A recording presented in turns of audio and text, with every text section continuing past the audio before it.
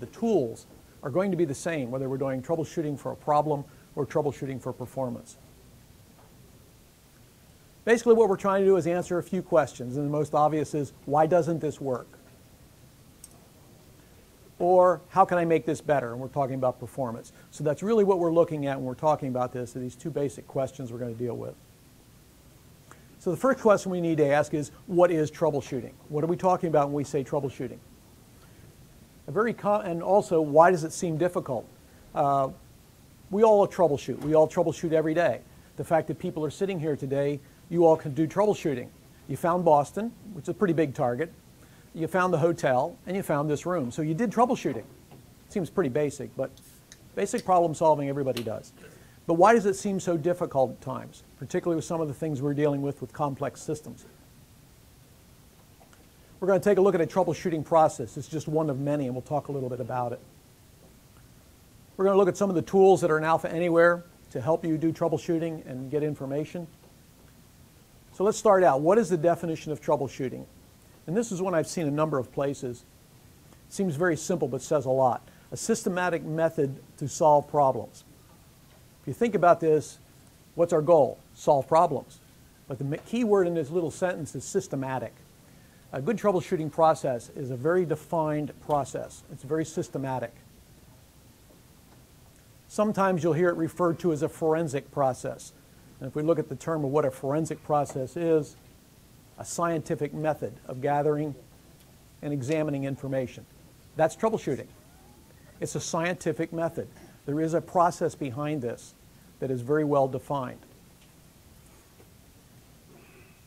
So why does troubleshooting seem so difficult? There's a lot of reasons. And one of them is knowledge deficiencies. None of us are experts on everything, although I've met a few people in life who believe they are. But for the most part, we're not experts on everything. So there's going to be knowledge deficiencies. We're going to have knowledge gaps. There's going to be things we aren't that good on. So they're going to cause us problems. The biggest one, though, is what we refer to as a haphazard approach. This is a situation where people go about troubleshooting with no plan, no process, nothing. They just try to hope they find the problem. Another reason where troubleshooting can be difficult is focusing on only one part of a problem. Tend to get tunnel vision. We see this a lot where people put the blinders on and they only look in one area. Which underneath that falls into something called preconceived ideas. This is a killer in troubleshooting. When you go into troubleshooting and you have ideas, you think you know what it is, you put those blinders on, and inevitably the problem is outside the blinders. Another thing that troubleshooters tend to run into trouble with is sticking to known strategies and methods and tools. You know, you learn how to use a tool, you learn a strategy, and that's the only one you use. It doesn't apply in every case. It may work fantastic in one type of problem and terribly in another. So the more strategies you have, the more tools you have, the better you're going to do. Now, a lot of this information has actually been derived from studies done on troubleshooting. Obviously, in a lot of industries, troubleshooting is really kind of important.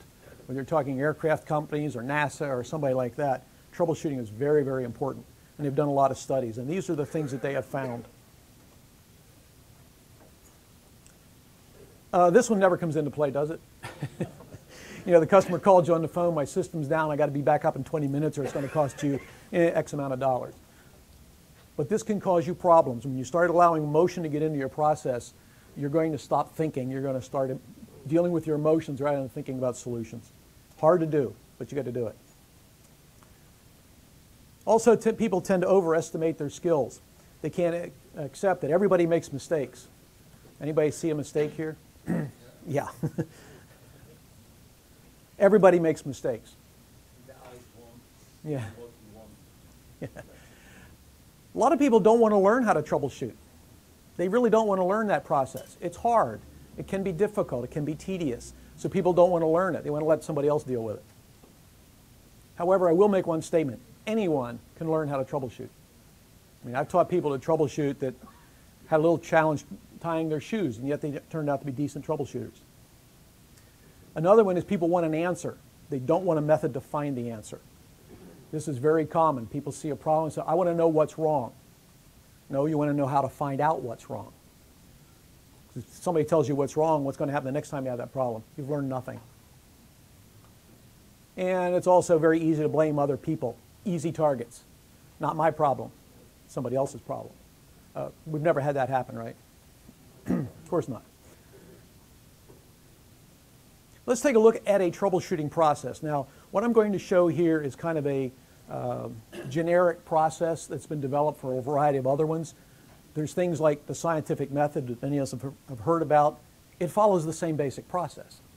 And this is just one way it's been broken down. All troubleshooting, no matter how you break it down, is going to have many of these elements in it in roughly the same order. First thing you have to do is define the problem. Seems obvious, yet it's missed a lot. Get organized. We'll talk about what this means in a second. Confirm the problem exists. Has anyone in here ever wasted a day or so chasing a phantom? There is no problem. Confirm there is a problem before you start spending a lot of time. Yeah. Gather information. You're going to see an interesting twist here. Then analyze or isolate and eliminate. Typically when we're analyzing data, what we're doing is something called isolate and eliminate. You're trying to isolate problems and you're trying to eliminate things that cannot be. And as you break that down, you start getting into closer to the target. And what we're looking for is something called root cause. One presentation yesterday with Scott mentioned root cause in his presentation. It's a term that has a very strict definition, and we're looking for the root cause, which is very important. Then once you find the cause, fix it. But are we done at the end to fix it? Absolutely not. Test the fix. Make sure you actually fixed it. Like I say, this is a process that's been developed from a lot of research. There's a lot of variations of this, but if you look at them, they'll all have similar sequence. Let's talk about defining the problem. This is sometimes referred to as putting a fence around the problem. It's very easy to get overwhelmed when you have a massive system or something. You're trying to put a fence around it. You're trying to limit what you're looking at. You're basically answering a couple questions. What happened? When did it happen? And what is known about how it happened? So you're looking for a what, a when, and a how. Do not put an analysis in your problem statement. If there's a because in your problem statement, it's no longer a problem statement. You're already coming with a preconceived idea because you have a because. So the problem statement should just state the obvious. You go to the doctor, what do they ask for? Your symptoms. They don't ask you what disease you have. At least the good doctor. It's not, it's broke, it doesn't work, or why did I get this error? Those are not problem statements. I'm sure if you've worked with clients, you get that, the call, it's broke. Well, that's nice, but it doesn't help me. Yes. Nothing happens. Nothing happens, yeah. Well, that's a problem statement because you're describing what doesn't happen. Get organized. A lot of people don't understand what this is about, but the very first thing is backup. Back up your system. Make sure you have a rollback option because in the process of doing troubleshooting, it's very likely you're going to make changes that are successful, some that are unsuccessful, and you're very likely to change the initial conditions. When you're all done, you want to go back and verify that you fixed the original conditions. So make sure you can roll back. How many people in here have been burned by not doing a backup? I'll put mine up. Absolutely. Don't test on a production system. Again, this was brought up by one of the presenters. You know, test on a test system, something you can break, because inevitably you're going to break it while you're doing this. Don't test on production. I do know developers that will make a change, fire it out to production, and you know, then they pray that they got it right. Not the way to do it. Keep notes. Keep notes of all the steps you took and records of the results. So if you do a test, write down the result. Don't try to remember it, because guaranteed you're going to forget the most critical fact. Have a plan. It's really important when you start out here, you just don't go at it. Take a moment, develop a plan of how you want to attack this problem. And finally, relax. Put the emotion away. If you let the emotion rule, you're going to stop thinking. And this is a thinking process. Troubleshooting is a mental process. Have you ever seen a good troubleshooter sit and stare at a problem and do nothing? What they're doing is they're trying to solve it in their head. They're running scenarios, they're doing things in their head. They're not actually doing anything visibly. They're relaxing and trying to get focused. Confirm the problem exists. Duplicate it. Make sure it really exists. If you can duplicate it, create a step-by-step process. If you look at our bug reports, that's one of the things that's listed specifically in our bug report. give us a step-by-step process. And if the first step is start Alpha Anywhere, that's okay. Because that means Alpha Anywhere isn't running when you start your test. It's actually a piece of information. It could be useful. If possible, create a small sample case. The problem with this is you may make a sample case that's too small, and the problem is not in their sample. If you make a sample, make sure it is exhibiting the exact same problem that you're looking for. What happens if you can't duplicate it? And this does occur. It could be intermittent. It could be something that comes and goes based on conditions that you don't know about at this point. This does happen quite a bit. You may have a poor problem definition. The problem may be outside that fence. You put a fence around the problem, but it was too small. The problem was actually outside there. Or there may be multiple contributors. This does happen in complex systems, which sometimes makes it difficult to duplicate because all those contributors have to be present for you to do the duplication. And if you don't have them all, it's not going to work. Gather information. What's the operating environment? Like operating system, et cetera, et cetera. What are you dealing with? What does work? This is actually much more critical than people realize because the things that do work are some things we can set aside at some point, not necessarily in the beginning, but may set aside. We know those are okay at this point. Were there other problems that occurred at the same time? Has anything changed recently? We always hear the thing, well, I put a new patch in and X happened. What else changed? Oh, at the same time I created a new component or edited the component, or I got a Windows update, or my 3-year-old was playing on the computer punching keys. Anything that changed. Don't narrow your focus with that preconceived idea. Has it happened before? It's helpful. It may not be the same, but it's helpful to know this.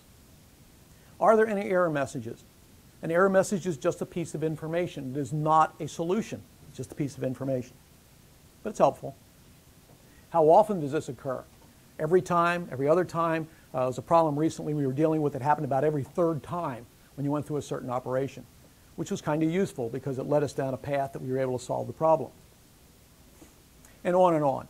There's lots of data we can gather. When you're gathering information, all you're looking for is to make sure it is accurate. That's your goal. When you gather information, is it accurate? What it isn't is to determine if it's related to the cause. You're just gathering information. When a police officer does a forensic examination of a crime, they don't know what's pertinent and what isn't. They just get everything. Same thing you should be doing when you're doing your troubleshooting. Even if it doesn't seem like it pertains, if it's available to you, make a note of it. And you'll see this come up a few times in this presentation. Avoid the preconceived ideas. What happens very often in a troubleshooting process, someone will get started, they start out with good intentions, a good plan, they get partway in and say, oh, that's what it is, and off they go. They don't complete the process. And usually what happens then, they start over. You ever hear the term thinking out of the box? I always like that term because all it means is you're not working with preconceived ideas. You're letting your thought process be very broad. You're not limiting it. So I always think that thinking out of the box is why would you want to think in the box? Analyze the data. This is what we call isolate and eliminate. Is the data related to the problem area? That's important. Notice we just gathered data.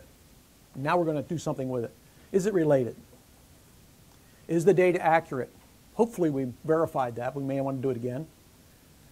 Then how do we eliminate and isolate? There's a lot of tactics involved. We'll look at a couple of them in here that are very interesting. One of the most interesting ones and one of the most effective is something called halving. It has some other terms, sometimes called block analysis, but basically what it is, if you have code or data, you split it in half. Is the problem in one half or the other half? Once you find out which half it's in, you split that in half, and you keep going. A great way this is demonstrated is with a deck of cards. Have someone pull a card out of the deck and say, a standard deck of cards, and say, I can guess what card you have in 7 questions or less. If you're lucky, you can do it in 6, but sometimes it takes 7. What's the first question you ask? Is it a red card? If they say no, you've now eliminated half the deck. Is it a spade? No, you're now down to 13 of 52 cards. You've now cut it into a quarter in 2 questions. That's the advantage of halving. If you break it down into big blocks, into smaller blocks, and smaller blocks, you can narrow in on the problem very, very quickly. It's an extremely effective way of doing troubleshooting. It's very fast when you can apply it. There's some situations where it doesn't work, but usually good troubleshooters will start with this type of technique. The problem is it may fail with multiple contributors. I ran into a situation with some corrupted data on a system, tested it with half the data, had the problem. Tested the other half of the data, still had the problem. So then I tested with a third set of data, kind of out of the middle, problem went away. So now I knew it was a data problem, I just didn't know where it was. Turned out there were 2 corrupted records, which is a little more, still the same technique could be used. I just kept bigger and bigger blocks until the problem came back, then started shrinking it down and said, what did I take off that block? Bad data was there. Another way of doing it is what's called pattern recognition, looking for common patterns, such as X always causes Y. There are patterns that develop in complex systems. If you do something wrong, you're going to see a certain result. The problem is this may require a lot of experience and a lot of system knowledge. If you don't know how the system works, you don't understand case sensitivity in JavaScript, for example, if you don't know that, you're not going to see that pattern because you don't know it's there. It's typically only used by experts in the system they're working in because they know what patterns they should see.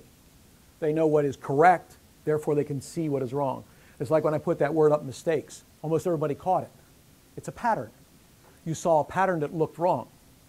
I know people that can look at spelling and tell you every misspelled word that they're seeing in a document, but ask them to spell it correctly and they can't spell any of them. They know the pattern, they don't know the solution. It's very easy to see the wrong pattern if you're not as expert as you may think you are. You'll see something, it's got to be that, I see this pattern. It may not be. Another one that's commonly used is called probabilities. This is where we have based on past history. Systems develop a history over time, what things most likely fail, what least likely fail. Common errors, things that happen a lot, how often they occur. The more often an error occurs, the easier it is to develop that history. And it's most effective if you have an extensive history on the system. It's used a lot in hardware troubleshooting. I don't know how many people have had issues with hardware, but the first thing they do when they go through a certain process, I had a problem with a computer one time, and the first thing the guy told me was a test on the video card. Now, why did he ask me for a test on the video card? Because that particular machine had a long history of bad video cards. And sure enough, that's what it was, bad video cards. But unless you don't if you don't have that history, this isn't going to get you very far. You'll see a lot of things called troubleshooting trees, flowcharts, fixed test procedures. These are usually developed because of the patterns and because of probabilities. The problem with these, it only works if the problem fits an expected or previously seen pattern. If it's something fairly new or it's a combination of factors that hasn't been put together before, these troubleshooting trees and flowcharts will probably frustrate you. I almost never use a flowchart or troubleshooting tree. There's some systems I know about outside of the computer world that I know what problems there are, I know how they go. I look at the flowcharts to get you there and I just laugh at them because the first thing you do when you call the hardware problem, I have voice over IP, and the first thing they tell you to do is, well, reboot the modem, reboot the adapter, reboot the phone. It's like, dude, I've done that 6 times already. And then what are they asking? So, okay, can you reboot the modem? They go through their little tree. It's like, if they did a troubleshooting process, they know that first half of the tree was wasted time. But they didn't. Another common technique that is effective is what's called linear. And basically it's line-by-line analysis. You're going through the code or data one at a time. It is effective. Sometimes referred to as walking the code. You may hear that term from time to time. You're walking it line by line to see what happens. It's also sometimes called exhaustive search, primarily because by the time you're done, you're exhausted. It's very tedious. It is methodical, but it is tedious. This should not be your first choice if you can avoid it. The problem with the linear analysis, and there's some related to it called spatial, which is kind of the same thing, you may not reach all conditions because in a lot of the stuff we work with, there's conditional effects. If X equals this, you go here. If X equals that, you go there. Well, when you're doing a linear analysis, you may not hit the area that has the problem. We're actually going to show you an example of that. Typically, the linear should be a last resort. It shouldn't be your first choice. And yet I see a lot of troubleshooters, what's their first choice? Go line by line, 1,000 lines later, oh, that's where I forgot the question mark or I forgot the parentheses. And they just spent an hour looking for something simple. There's another technique called what if. If I change something, what will happen? This is actually a fairly good troubleshooting technique, but it does require a lot of system knowledge. You have to have an understanding of what should happen if I change this. If I change a certain value, what should the system do? So you have to understand what the system's all about. It sometimes is used to recreate a problem that's difficult to repeat. We have an intermittent problem. We can change a condition, change a factor, and see what happens. If the system's behaving the way it should behave, we should see a predictable result. So what if is pretty good, but it does require a lot of experience and knowledge. And typically this is only used when all the other methods are inconclusive or they're difficult to do. Again, not a first choice, although it is for some people. There's other methods, what we call the shotgun method. Anybody guess what that is? Try anything. We don't care if it makes any sense or not. We try it anyway. Oddly enough, this is probably the troubleshooting process of choice by an awful lot of troubleshooters. They start trying things. Ever go into our message board and see somebody post a problem and you see all these bizarre answers underneath it? These are people using the shotgun approach. They don't have any information. They're just guessing. Which brings up the next one, which I won't break down, but it's scientific wild guess. This is actually a little better than the shotgun because it says scientific, but it's still a guess. This is kind of an extension of what if. Any analysis technique you do is trying to do one thing. Eliminate what it can't be to find out what it can be. And there's a famous quote on, whoops, let me back up here. Decide to leave. There you go. Quote attributed to Sherlock Holmes, which is Arthur Conan Doyle. Once you eliminate the impossible, whatever remains, no matter how improbable, must be the truth. That's what troubleshooting is. You're looking for the truth. So you're eliminating what it can't be. Root cause. What do we mean by root cause? The root cause is what started the process. Word started is important. Why did it happen? We need to know why this particular root cause existed. There may be multiple factors, and a lot of complex failures like accidents and things like that, there's typically more than one root cause. You take the causes, and maybe 3 or 4, you take one away and the accident doesn't occur. But still, you have to identify those root causes, and very often there's one major contributor. When you think you found the root cause, ask yourself a question. Is this a cause or is it an effect? For example, if the root cause you found is a syntax error in SQL Server, what's the root cause? The syntax error or the developer's lack of knowledge? The developer may not know that was an error. So the root cause is actually the education, not the fact that they made the error. So you correct the education, they probably won't make that error again. What they're trying to do is you find the root cause, you're trying to prevent making the same mistake twice. If you fix a result, but you don't fix the cause is still around, it's going to happen again. And you're going to go through the same process over and over again until you actually dig deep enough to find the root cause. Fix it. This should be the easy part. Should be. Typically, if you have found the problem, you can usually fix it. If you can get to the point where you know exactly what it is, you can typically fix it. But if you can't fix it, one thing to remember, if you've done a good troubleshooting process up to this point, and you did something I said in the beginning, document it, write it all down, you can give your analysis to that point to someone else who has the ability to go a little deeper, and maybe they can continue the process and find a solution. If somebody comes to you with that kind of information, what's your first step? Start at the very beginning and retrace their steps. Make sure they didn't make a mistake. Don't just assume that they're right. Test to fix. This is one that's often forgotten, particularly when that little thing called emotion comes up. Under a deadline, we got to get it out. We're going to publish this thing. We're going to take a chance. Don't. Verify you fixed the problems that were in the problem definition. If this is a complex problem, you're some distance from that definition. That's why you write it down. Did you fix the problems that you started to find? Or did you go off somewhere? Go over it step by step to repeat the original problem. Remember we said backup? Once you found all the solution, A good troubleshooter will go back to the very beginning, start from the beginning, do a restore to where they were, that same starting point, apply the fix, see if it's actually fixed. Because they may have done something in the middle that changed the whole condition. Is the problem corrected? That's an obvious question. But this one never happens, right? Nobody ever fixes a bug and finds there's now 3 more. We all do that. So check if there's any new problems. It does happen. Can all problems be solved? This question comes up periodically. Theoretically, if you can duplicate it, you can find it. And if you can find it, you can fix it, theoretically. But in reality, you may not have all the tools you need or the knowledge to find or solve every problem. A little note on the side, we ran into a problem, a bug report that came in. We could verify it. It was definitely doing it.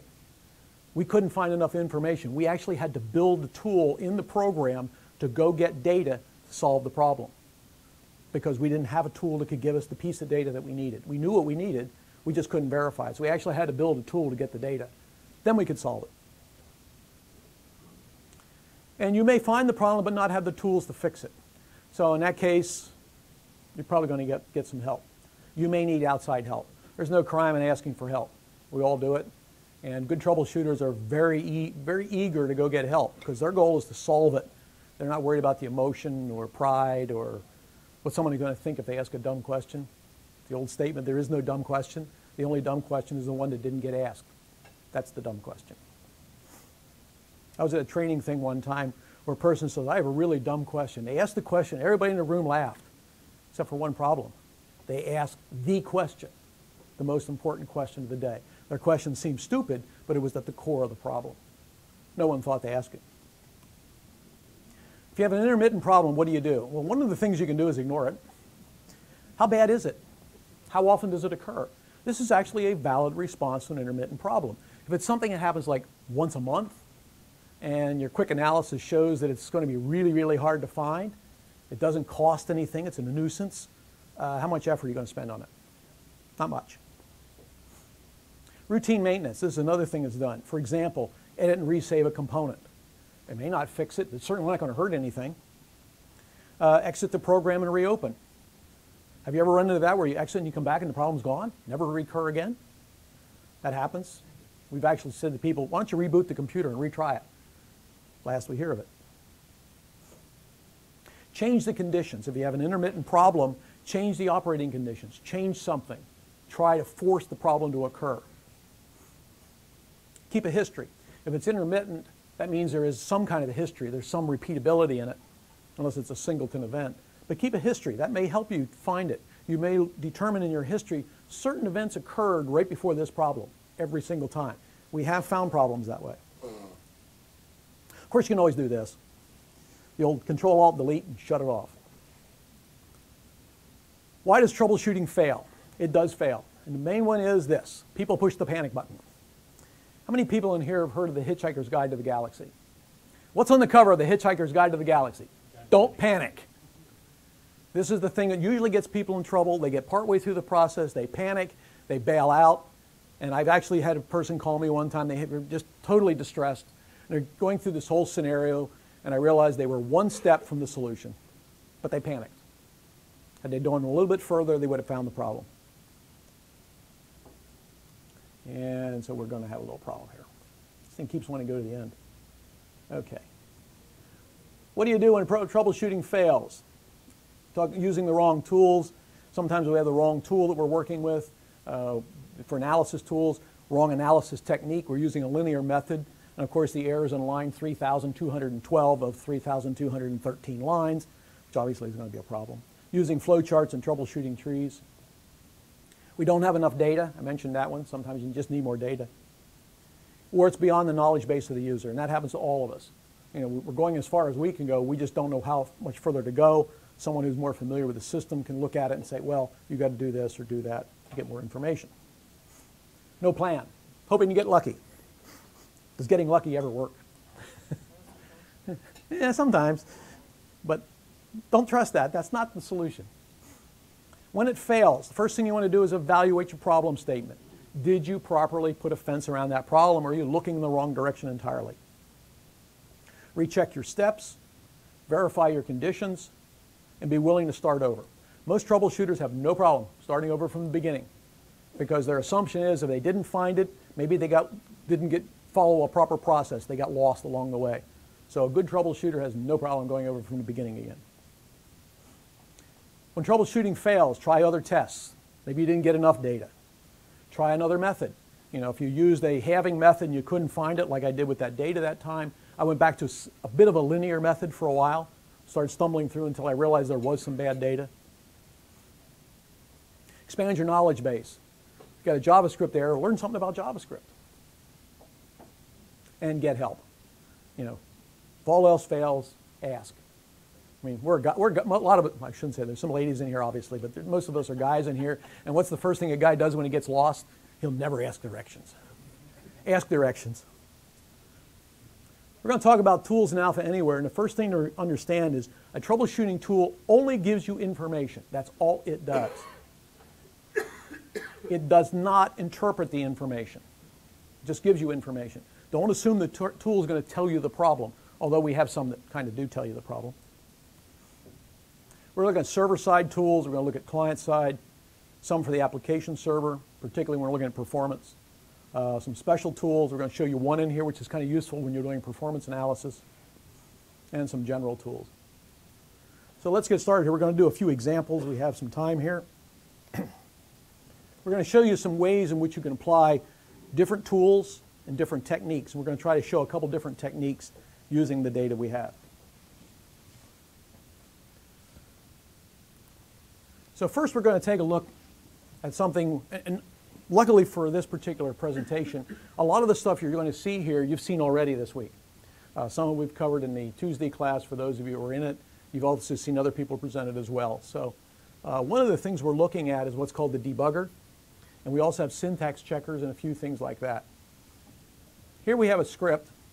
And up here at the top we have a thing here which is called check syntax. And if we click that, we find out this particular script has an error. It even tells us where it is, so it's pretty nice. But there's also something else that says where it is. If you notice something new in the new systems here, we have this little red squiggly line. There's other syntax checkers that do the same thing. If we click on it, it tells us what line the error is on. And then when we click on it, it tells us what's wrong. A missing right parentheses. And if we look at this, now we can look at a pattern recognition, and sure enough, the pattern looks wrong. We need a closing parentheses. We put that in and we run it. Now, if we look at what this script is doing, do a little explanation here.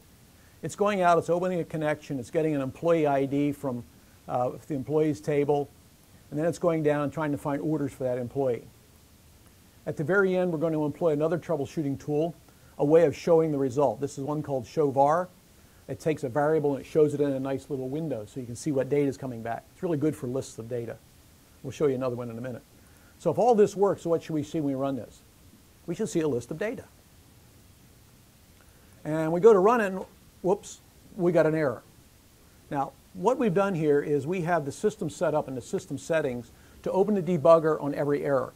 So the debugger fires up and also tells us what error it found. I'm sure some of you have seen this particular error. It says result set requested not found. We're looking for a column. If we look down here at where this hit, I'll just put this right underneath, what do we have here? I did an execute and came back and I assumed I got data back. Bad assumption. So I came back and I didn't get any data, so when I did the result set.data, I got an error because there is no result set. It's empty. So there's times when you'll get an error where the error is in one place, but the cause of it is, this is not the cause. This generated the error message, but it's not the cause of our problem. What is the cause of our problem? Anybody notice anything? Yeah, Lundoon. I don't know who lives in Lundoon, but obviously nobody that we know. So we'll just close the debugger here, and we'll come in and we'll go fix up Lundoon, make it London. And now when we run it, everything should work, right?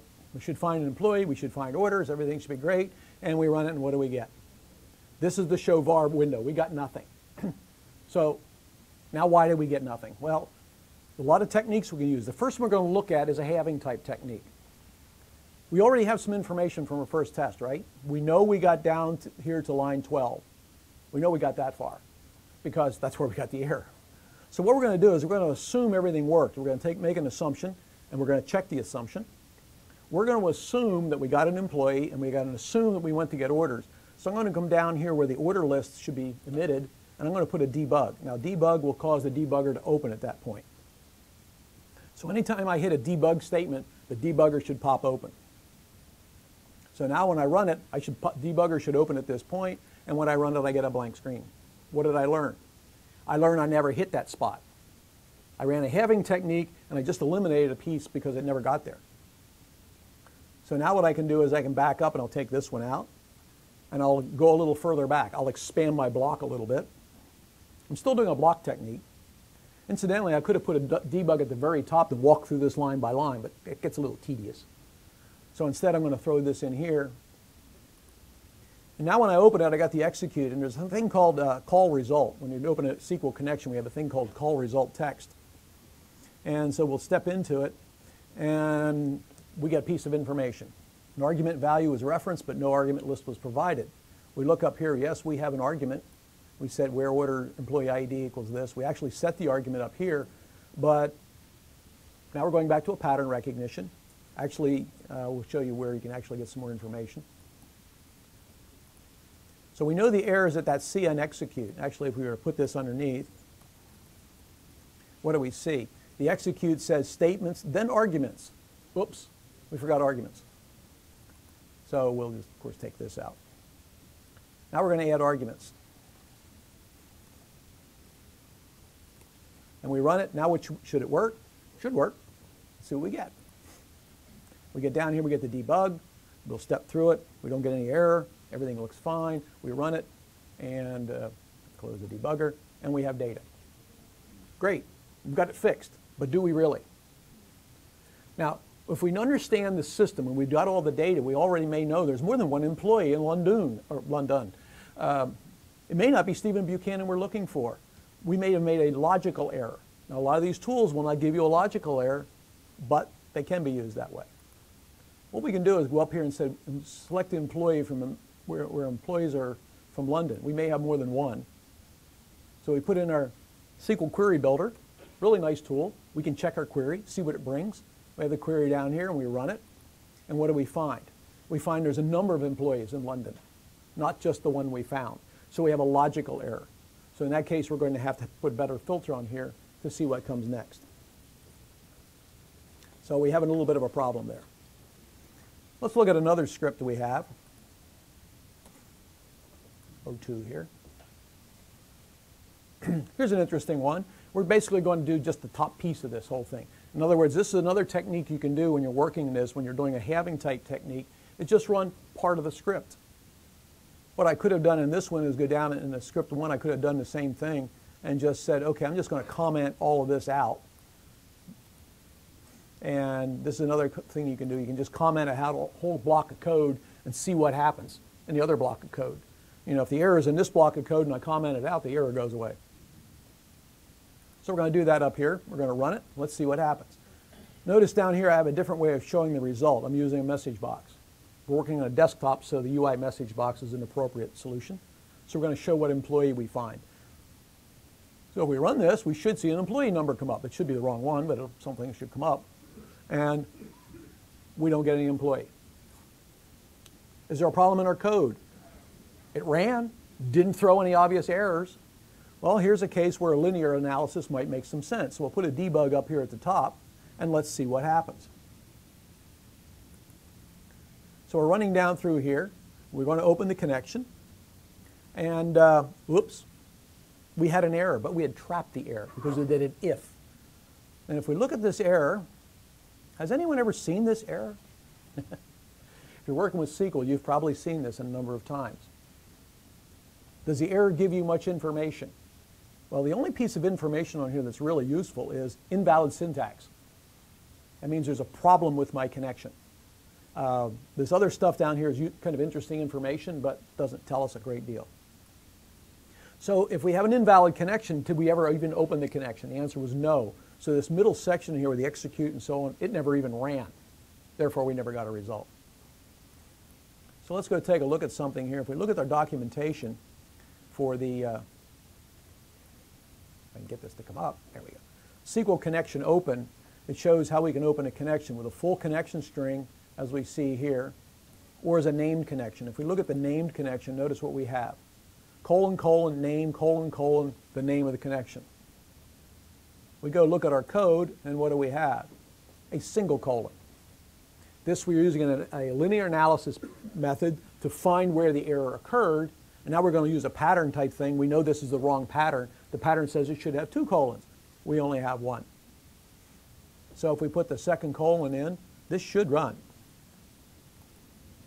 And we're going to be optimistic. We're going to take out our debug because we say it's going to work.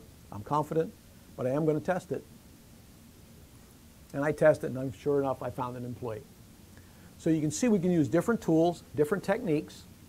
And both these examples, we've used multiple techniques. We've used a linear, we've used a block, we've used patterns. And a good troubleshooter is going to use whatever works. Not going to lock yourself into one. Now we said earlier when we did the select employee, if we had an error there and we hit the result set, it threw an error. Well, here's another way you can do this, and see, check it out. It's something called next row for those of you working a lot in SQL. When we get a result set back, and we covered this earlier on Tuesday, when a result set comes back, there's no focus on any row. The cursor is not on any row yet. So if we put a next row command in, it'll put the cursor on the very first result set row. Of course, if there is no result set, is there a first row? No. So if result set next row would come back false if there's no data at all. If it comes back true, we have data. So when it comes back true, we can say, okay, now I can go get data. So in this case, we're going to assume there may be an error. We're going to try to trap it. Very often when we get a bug, it's a self-induced bug because we did not assume a problem could occur. Do problems occur in our code? How many people have had a problem in their code? You get your arms tired going up and down. And notice what we did here. We also did it using these message boxes again. If we didn't find a user, an employee came back not found. And if we did find one, it came back with the proper one. So for instance, if I did this single colon here in this one, what would I get? I don't get an error, but it does tell me the employee was not found because it never ran the execute. So we're showing here we're showing the use of debug and XBasic, the server side. We can do the same thing to a limited extent in components. So we'll take a look at, let's see. Yeah, we'll look at a UX component. Here we have an onDialog initialize, and we have a debug stuck in here. And we want to do something similar. We're going to set an employee as n, and we're going to set an argument. So we can run a debug and see what's going to happen. Now in this case, depending on where we put the debug, we're either going to be doing a linear, the whole darn thing, or we're going to look at a single piece. Now the debug will work in working preview. We run it here, sure enough, we hit the debug. We can run it. Then when it opened up, did anybody see a problem here? We got data over here in a list, but we didn't get any data over here. We're going to take a look at that in a minute. The debug will also work in live preview when you're running in the builder because it's running in the same context. So we run it in live preview, and sure enough, we hit the debug again, and away we go, and it runs. And whoops. Now we're running in live preview. Now we're seeing more errors, aren't we? We're seeing all kinds of funny errors. We're seeing a JavaScript error. Is this error at all helpful to us? The only thing it helps us with is it tells us there's an error. It doesn't give us anything else. And we keep going, and you can see we're starting to get a whole bunch of errors. And if you notice something when this ran, try this again. There's another piece of information that's actually useful.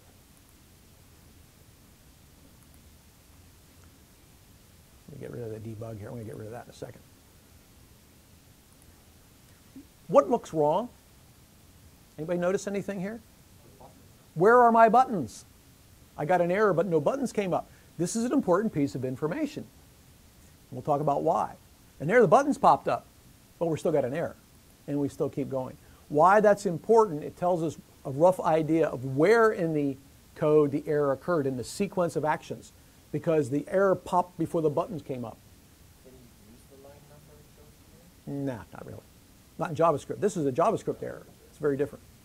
So anyway, the other thing that comes up, if we run this in a browser outside of this, the debug will not work because of the context. The debugger won't open up when we run over here. It just goes up. Also notice in this particular case we didn't see any JavaScript errors. We're running in Firebug, which handled, or Firefox with Firebug, so it handled it a little differently. So let's go back and look at this. Get rid of our debug here.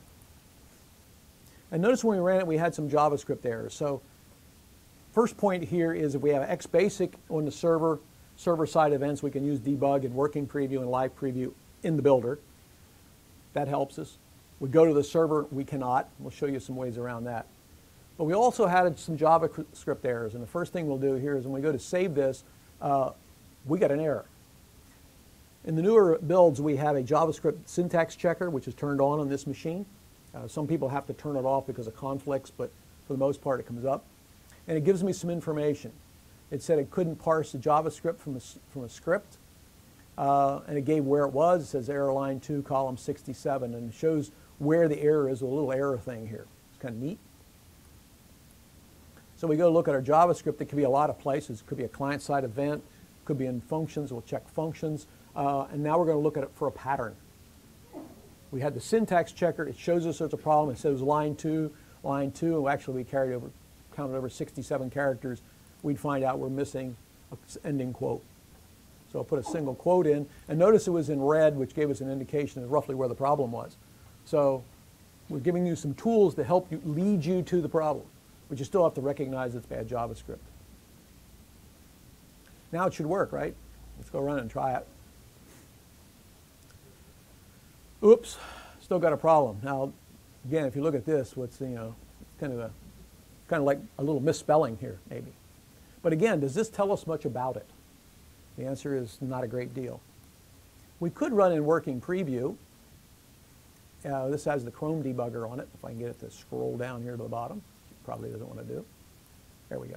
I'm running in Chrome, so I could open the Chrome debugger and rerun the page. And we'll look at if I can get the Chrome debugger to pop up.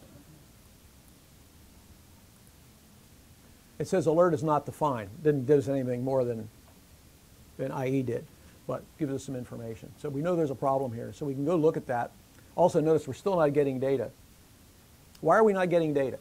The reason we're not getting data is when we hit a JavaScript error that's loading the component, one of the last things the component does is load data. Well, the JavaScript failed before it got to that point in the data. That's a pattern that you would know if you're looking at the source code. You could actually look at the source code and say, well, if it fails here, it never runs any further. So the data was there, it just never got loaded onto the form. Yeah. The Web Project Control Panel has a search capability. Yep. Oh, hi. The Web Project Control Panel has a tremendous search capability. Yep. So I have a two-part question. We saw the message that says ALETR is not defined. Yep. Okay, so we know we've misspelled alert. Yep. So my first question is, in the Web Project Control Panel, if we put that ALETR, would it find the component that has it? We know it's this component, but my question is, would it find that component? Would find the component, but it wouldn't tell you where it is in the component. Okay, and so my second question is, is there a search capability in each component?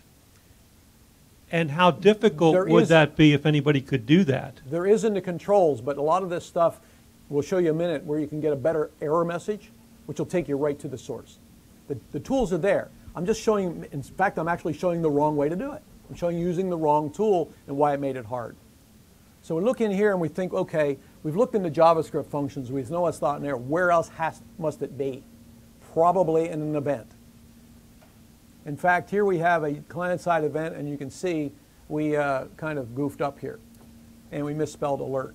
Now, one of the things I want to point out here is another place you can use a type of halving technique.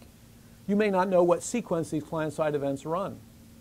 Just put an alert in the ones you want to check with some extra text so you know what order they come in. So as they pop up on screen, you can see what order the events ran in. This was a technique that goes back to the old days of desktop. We had desktop events and we didn't know what was going on. We put a message box on each event and see how the message boxes would pop up. Same thing you can do on this. I don't really want to fix this. I'm just going to comment it out. So I'll just comment it out. If I can get it to comment out. There we go. So if I made the assumption with the pattern because I had a JavaScript error, the data never loaded because it never got that far, what should I see now when I run it? What I should see is a properly behaving component with data. And sure enough, that's what I got.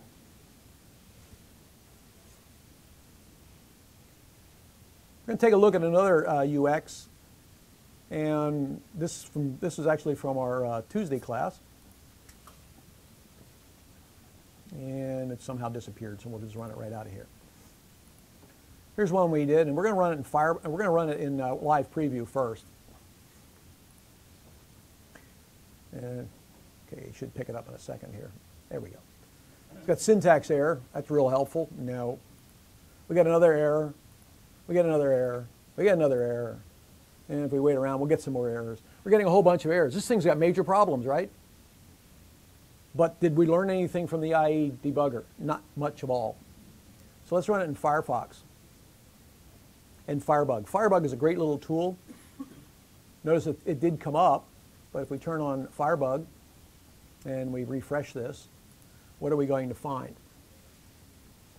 Notice we get a whole bunch of errors here. Remember what I said earlier? If you have a JavaScript error, it may stop propagating the code.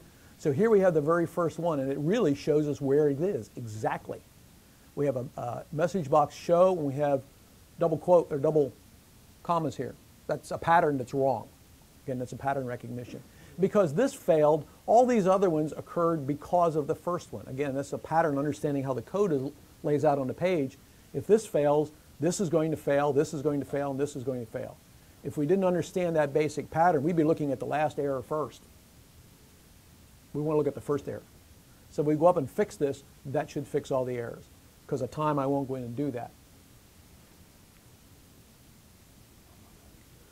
Another thing we can do while we're working on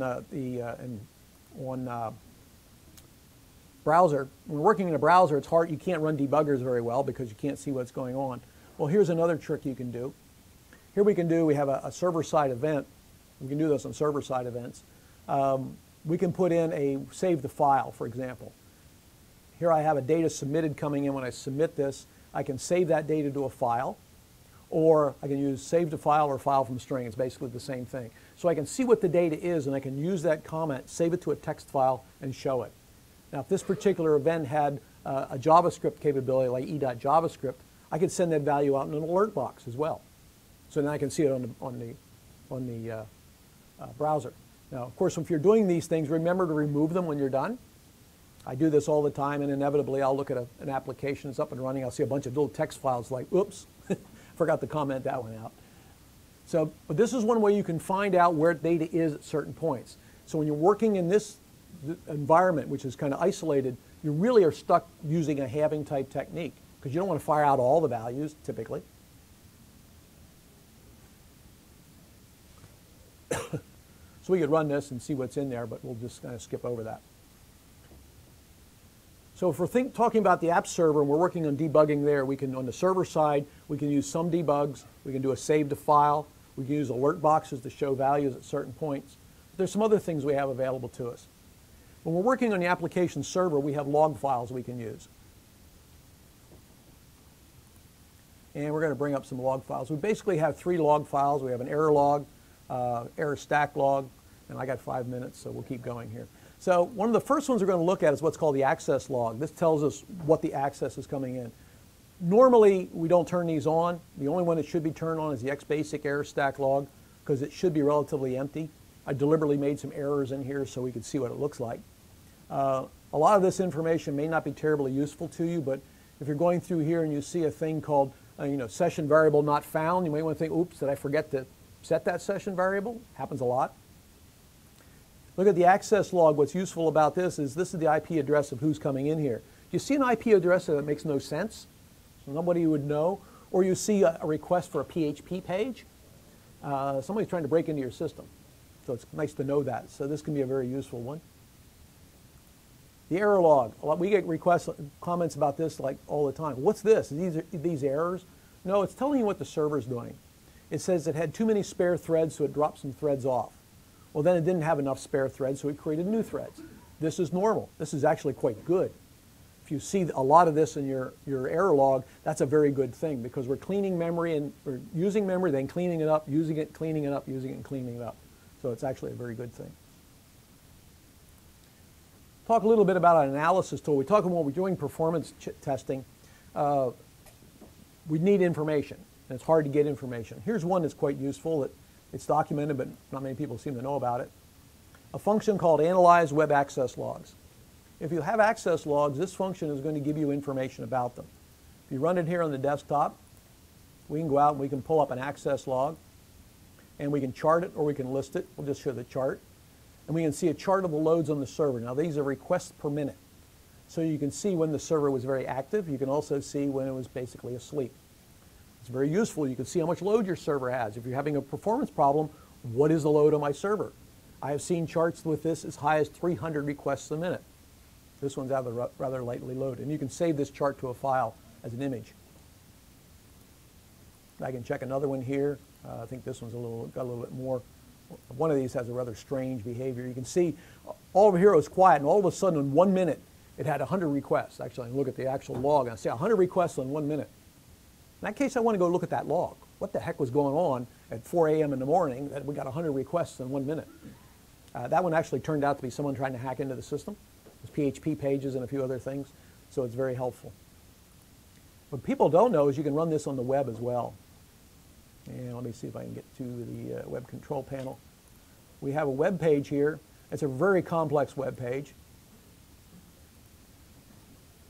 Put an A5 code section, put the function in there, and put a question mark in front of it. That's all you need. And what do you get when you actually run it? You get this.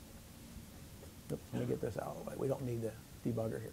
Page that comes up and looks something like this. It shows all the access logs for this particular server that's running. So I can pick an access log off of this particular server, and I can show the data, and it shows the exact same thing on screen that we had before. So we can actually do it in a web page. As you can see, it's very complex code, one line. And you can do it on a web page. There's other things you can look at. I'll show you one other here. If you're running under Always Up will give you some information about what your system's doing, which is useful. And there's one more that I'm going to make Dave stand there and wait on and have him moan. Firebug, very useful product, and here's why. A lot of times we don't know why we have a performance problem. Let's compare two grids here. Here we have a grid with a detail view, and down here it tells us how long it took to run. As you can see, the first time we loaded it took 2.28 seconds. We sort a row, you can see it's going to be quite a bit faster. Actually, it's kind of slow right now because this machine's kind of overloaded, trying to do a lot. So we can see 780 milliseconds. Let's go down to a slightly different one here. Yeah, it's going down here. Here we have an editable grid. If you watch here, it's going to take a little while. That's because all the fields are editable in this tabular grid. 5.77 seconds. Is that going to be acceptable to your end users? No, I don't think so. Even if I do a sort, it's going to take a while. 4.3. And if you really want to annoy your users, bring up 100 records or so. Now let's see here. Let's just change this to 75. Yeah, it should. Let's see if it even runs. It's going to take like 15 seconds. So when you've got a performance issue, there's tools out there to help you figure this out. Well, it didn't even actually do it to 50 rows. Still doing 10. If I can get it to go to 75. There we go. Now it's going to go. It's going to take a little while. The point here in troubleshooting is there's tools out there. The tools give you information, but it's up to you to analyze them. It's up to you to determine how to use that tool the most effectively. And as you can see, this thing's still looking for that data. And I'm sure by then your customer's on the phone and say, thing's broke. But after 14 seconds, we got data. This is a design error. You got way too much data on this page. It's all editable fields, lookups, drop-downs. There's some pretty big drop-downs on here. Bad idea. So we're kind of out of time, and I guess somebody's next. Yeah, if anyone would like to ask questions of Jerry while we set up Lee for the next session. Yes, Kevin? It would be really helpful, and I'm new and I'm probably missing something, but what would be really helpful when we get those error messages, if it could tell us explicitly what method that error occurred in. I see like a template type thing, and I just don't know exactly what that is. Maybe I'm missing something. It's almost impossible because a lot of the errors occur way after the cause. And You know, some of the errors, we try to put errors in there that are descriptive, but there are situations where the error is being generated, for instance, like an ODBC driver, and we have no control over what error comes back, where it's coming from the SQL database. Yeah, just yank that. So, you know, we may not have full control over what the error is. You know, we try to make them very descriptive, but a lot of times we can't. And again, the error message doesn't tell you the solution. It just tells you there's an error and gives you a piece of data. Well, you know, if you designed it, you should look kind of similar, and that's the point of the troubleshooting tools, is go through different processes until you can find it.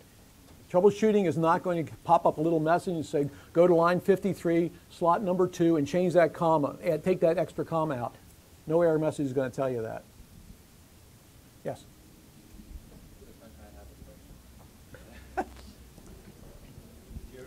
Jerry, Yeah, a gentlemen.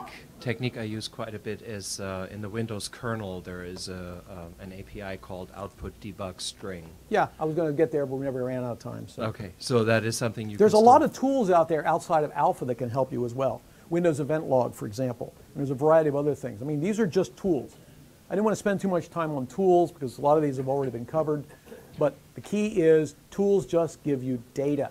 They don't tell you anything about where it is. That's up to you. We'll get that with that later. That you said the analyze is part of the. Yeah, that's in the system. That's standard. If you start typing in A5W underscore analyze, it'll pop right up. One thing that I found out very easily, sometimes because the debug is very good during your development, sometimes there are data errors. Yep. User enter wrong. So I find it very useful in some places to write some values, Yep. essential values to the file. Yeah, but that was a part of the presentation, but because of time limitations, there was a couple of things I wanted to show that I couldn't. But again, you know, the little details like that are less important than the process you're using. If you're using a good process, you go step by step, you realize the data is just data, it's not an answer, and you start, you know, you get an error message, it's not going to tell you what caused the error, it might give you a little information. It's just information. Thank you. Thank you very much, Jerry.